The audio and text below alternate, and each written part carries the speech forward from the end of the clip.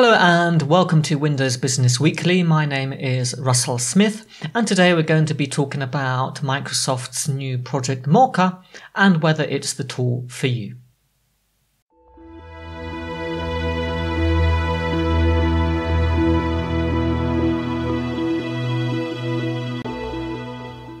So before we get started, I just want to point out that this video is divided into several chapters. So if you want to jump to any part of the video, you can do that quickly by clicking on the chapters at the bottom of the video, and they will then appear on the right hand side of the screen if you're using a desktop, or you can select directly from the menu if you're watching on a mobile device. And of course, as ever, if you like the content in this video, please give it a like, give it a thumbs up, and also if you'd like to see some similar content from me, then hit the subscribe button. So let's get started. What exactly is Project Moca? Now, this is a new application for Outlook. It's currently in preview and it's otherwise known as Outlook Spaces. Now, it's a personal application, which means it's not designed for collaboration. So you don't share anything that's in Project Moca with other people. It's just for you. And it's designed to let you organize information that is spread across other applications that you might find in Microsoft 365. So not just emails and calendar events, but of course, maybe to-do tasks or one-look notes or files that you've got stored in OneDrive for Business. So the idea is to bring all of that information and allow you to organize it in one single pane of glass, if you like. Something similar to organizing information on a whiteboard. So within Project Moca, you can create your own structure. You can decide how you're going to organize your information. So it's not like Microsoft Teams, where somebody in your organization has created a structure and you have to work within the limits of that. So who can use Project Moca? Well, it's currently in preview, so things might change when the product is made generally available. But for the time being, you need either a commercial Microsoft 365 subscription, and your organization needs to enable Project Moca for the tenant because it's turned off by default. And for everybody else, you need a premium Outlook subscription. So that means Microsoft 365 Personal or Family. And the preview should be enabled by default if you have one of those subscriptions. But it's not available in any of the free Outlook services that Microsoft offers. So you will have to have some kind of paid subscription to get access to it. But again, that might change in the future. Now, Project Moca only works with Exchange Online mailboxes. So if your organization is using a hybrid Exchange setup where you've got an online Exchange server and you've got your on-premises Exchange server, your mailbox must be located in the Exchange Online server and not on-premises. And at the moment, this is only available in the browser. So if you want to use this on a mobile device, well, there is no application for it. Again, there might be in the future. Of course, you could load it into a mobile browser, but it's definitely not optimized for that, at least at this stage. So this is very much about the desktop and the browser. It doesn't even work in the desktop Outlook application. But again, Microsoft might bring it to Outlook at some point in the future. So let's head over to the PC and look at how to set up and start working with Project Moca. So here you can see that I'm in Outlook. And if I come down to the tasks, which are at the bottom, you can see here I've got the usual items like mail, calendar, and files. If I click the more items, so the three ellipses, the dots, because Project Moca has been enabled in this Microsoft 365 tenant, I have access to it here. So all I have to do is click Project Moca.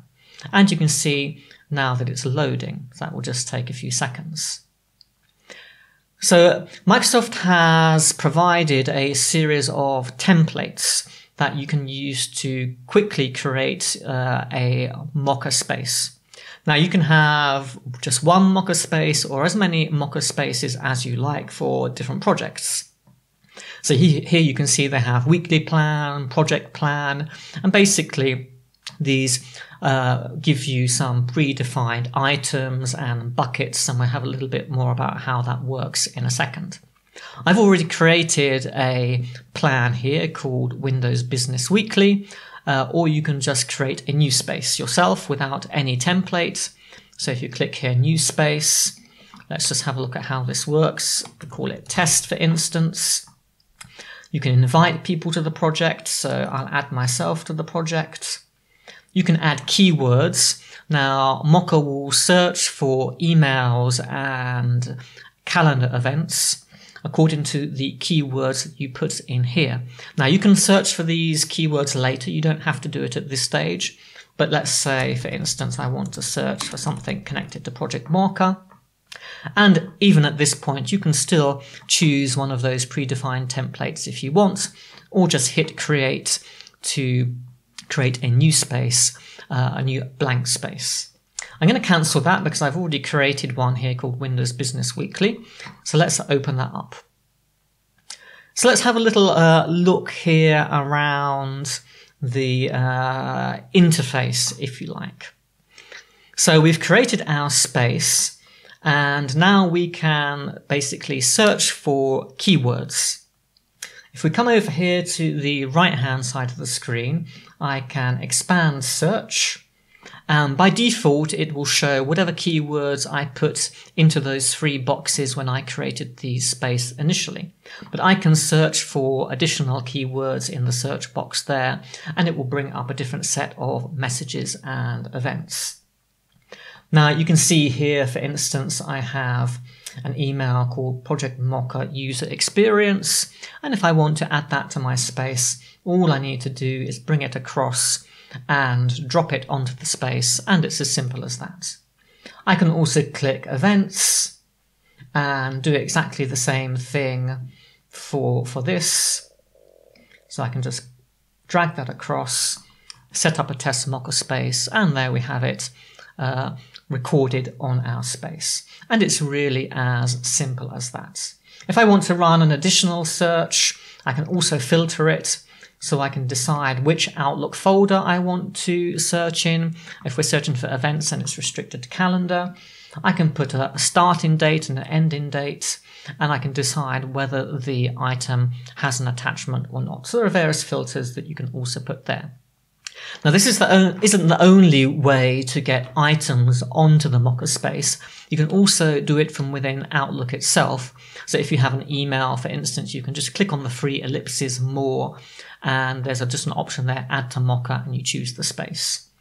And anything that you add in Outlook appears here under this captured pane, and you will see all of your captured items from Outlook, your messages and your events there. And here this just allows us basically to modify the space properties. So we can go back and just change, we can add people here. These are the people that we are looking for when we search. So if I want to find messages from particular people or events where particular people have been invited, for instance, I would add them to this list. This isn't about sharing this space with other people. That can't be done. This is a personal application. This is just about what you will search for. Okay. So let's move on. So we've looked at searching for email and events. You can do that in the pane there. And so we can also add items using this menu on the left-hand side of the screen. So I'm going to come back to buckets later in the video, but let's have a look at these other kinds of item that we can add. So we can add, for instance, a note. So I can just say, okay, here's a test note, And with all of the items, you have various options in the More menu, so the 3 ellipses here. So, for instance, I can select a color. So we'll set that to blue, maybe. I can set to move it to a bucket, but we'll talk a bit about that later. I can set a due date, so I'm going to set that for Friday. And in the due date as well, I can also mark it as completed when I've decided that task has been done. And I can delete it basically from the space or resize the card. And once it's there, I can drag it around.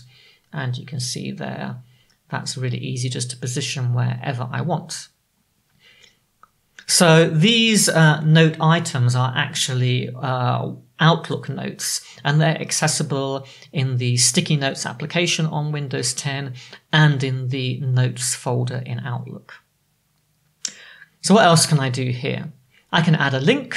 So this could be a hyperlink to a website, for instance. So I could put Windows Business Weekly's website there. You could put a link to a SharePoint document in a library, for instance, or to a OneDrive document that's been shared with you. You have various options about what you put into the Enter URL box. So I'm just going to type here, I don't know, HTTP. I'm going to put, let's just put bbc.com, and there we go. And again, if I click on the ellipses there, I get the option to open the item, rename it, set the color, the due date, move it to a bucket, and delete it, just like any other item, basically.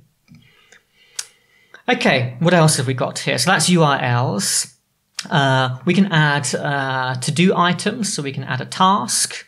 Have I got a task added here already? I think, yep, you can see a task here, record webinar. So I can just complete it by clicking the circle there, much like you do in the to-do application.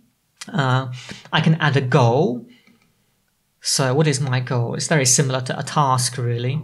So to complete this recording, and I can set a date here again. Let's make sure it's done by Friday. Okay, and that's it. That's fine. So I'll go back, and there are various other things. I can add information about the weather. If I click more here, I can access mapping through location, or I can add a contact. So I can add a person to this space as well. So there's lots of different things that you can add here. Now you might have noticed here that we have this green area on the screen that says to do. Now this is actually a bucket. So if you're familiar with things like Microsoft Planner and Microsoft Project, you'll be familiar with the idea of buckets. And basically they're a way of being able to logically organize information. So to create a new bucket, I just click bucket here. I'm going to say, let's call this bucket completed. And what I'm going to do, I'm going to set the color to green. Oh no, let's sort of green there. So let's set it to blue. Okay. And I can also set a due date for everything that goes into that bucket if I want, but I'm not going to do that right now. And that's it. I'm done. So I'm just going to drag that bucket over here. And then I can add an item to it. So for instance, maybe I want to add the Project Moca user experience card, and I just add it. And as you can see, it's a little bit buggy and has disappeared. So let me just see what happened to that. I don't know what happened to it. As you can see here, I can basically expand and decrease by zooming in and zooming out the canvas. Let me try adding this. Oh, there you go. So it worked. So I can add as many items or cards as I like. So I can just move this, and let's move this to here as well. So you can see that the process of dragging and dropping items into buckets is a little bit buggy at the moment, but then this is in preview, so that's kind of to be expected. Now, as you can see here, I'm able to zoom in and zoom out, as I said. I can reset the size. I can also move the screen around like this, and you can see this square down in the bottom right hand corner kind of shows me where my cards are, just in case I get a bit lost. So this idea of this canvas, or this space if you like, along with the ability to add buckets, gives you a kind of a cross between a visual organizer and a project management tool. So it's kind of a cross between the two things, if you like. So what exactly is this? What kind of tool is it? So one of the problems with Microsoft 365 is there are so many different tools, it's hard to know which one to use and when each tool is best to use for different circumstances and scenarios. So what would I say about this at the moment? Well, the first thing is that it's in preview. So it's not complete. It is a little bit buggy, a little bit rough around the edges. But you have to remember that. So if you're going to roll this out to the users in your organization, you have to answer the question, are you prepared to support it? If you're going to enable it for your own personal account, then you have to be prepared for some glitches, of course. So considering that it's not really a project management tool as such, but does have some of those capabilities like buckets, for instance, and it's a visual aggregator, it kind of comes quite close to OneNote, because many people use OneNote for organizational purposes. So what I think about it at the moment is that this tool is easier to use than OneNote. It's designed to be a little bit simpler. But if you're already using OneNote to organize information, you should probably stick with it, because OneNote, while it doesn't have the project management features like buckets, for instance, it does have pretty much everything else in terms of the kind of items that you can add to it, and it's more feature rich. And it does allow for collaboration, so you can share your OneNote notebooks with other people and work on them in real time, which is a feature that probably many people will be using right now. And you definitely can't do that with Project Moca, and that is not on the cards because, as I said, this is designed as a personal application, not something that is designed to be shared. So, in summary, if you're using OneNote, you probably want to stick with it. If you're looking for a tool to help you organize stuff, then this is definitely worth looking at if you understand or you need something that is just about your own personal information that doesn't need sharing, and you're looking for something that is easy to use, that brings together all of the information that you might have stored within Microsoft 365. Okay, so we'll be coming back to Project Moca when it comes out of preview. If there's enough interest in Project Moca, I will make another video on how to enable it for commercial Microsoft 365 tenants. Again, if you're running Microsoft 365 Family or Personal, you shouldn't need to enable it. It should be already there enabled for you. You just need to open it, basically. So write in the comments if you'd like me to create that video. If you found any of the content useful, then please hit like and also subscribe to my channel, and I'll be back soon with some more content for you.